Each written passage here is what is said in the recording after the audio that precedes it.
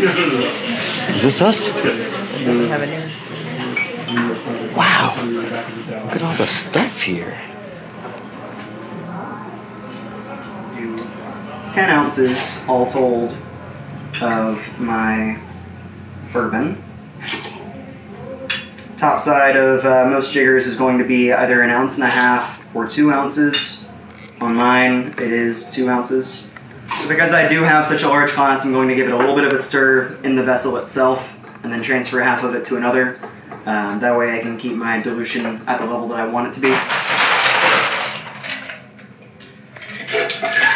One of the other reasons that we stir a cocktail versus shaking is being able to watch the dilution happen in real time, versus if it's in this shaker tin, you won't be able to see anything. Generally, when I stir a cocktail, I'm going to be keeping the flat side, like the outside of the spoon, against the inside of my mixing vessel.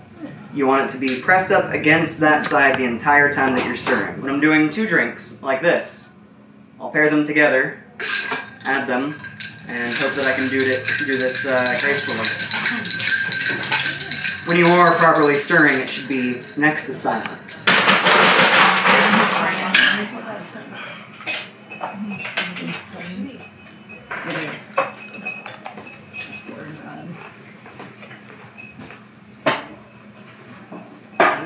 Absolutely.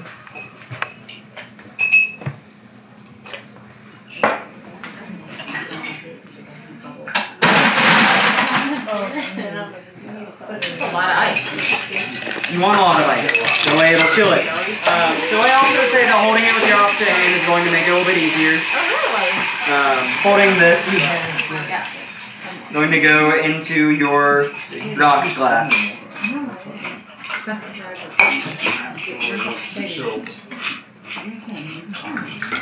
Whenever I express a lemon peel, I always point it towards my glass, but heating it up will have those oils come out just a bit more. Whoa.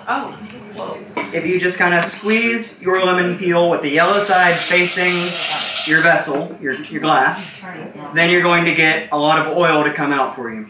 When we're doing a mixed cocktail, in my opinion, generally it's really nice to work around a more neutral spirit.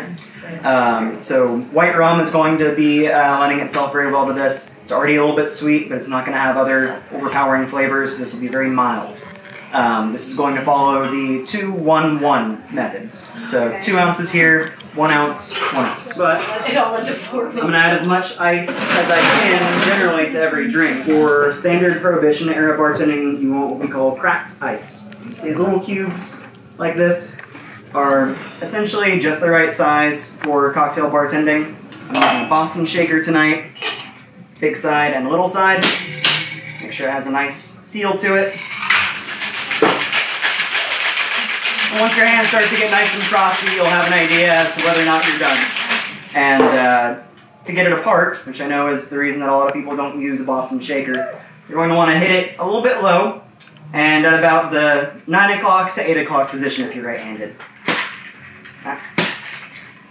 And then when you go to pop it, you're going to have one finger on the top, your other finger's on the bottom, your thumb on the back of the big side.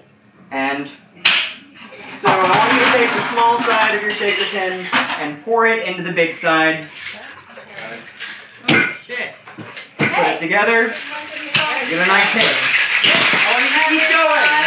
Your hands are going to start to get cold. I want them to be. Keep going. Alright. 3, 2, 1. You're good. Alright, like I said before, your pointer finger on the top of the little side, your other 3 fingers on the bottom, and your thumb on the base. Yep. Wonderful. Give it a little shake if you need to. Make sure that all that liquid gets out. I got this.